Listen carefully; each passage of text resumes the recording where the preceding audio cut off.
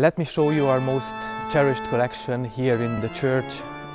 Family blazons and coat of arms of the noble families here in Transylvania.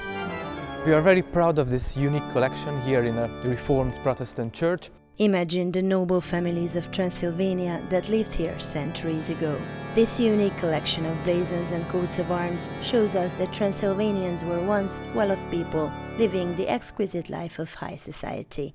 This permanent exhibition at the Reformed Church of Farkas Street in Kolozsvár, Cluj-Napoca reminds visitors of those times.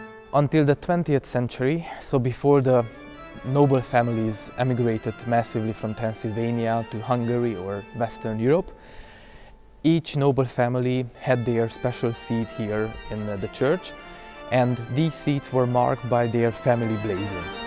These arms were placed on the coffin during the funeral ceremony, and after that they were interred with the coffin.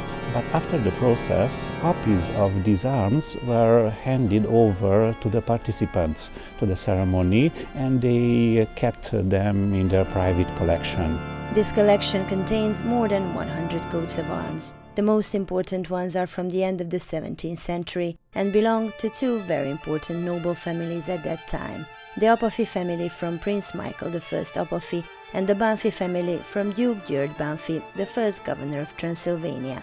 A few members of the Apafi family still rest in a small crypt under the choir of the church. So you probably noticed that there are two kinds of pews here in our church. One in the middle for the common folk, and these were the special ones for the noble families. These pews are now used by ordinary people, but the blazons, high above on the walls, forever remind us of their glorious past and the nobles they were reserved for.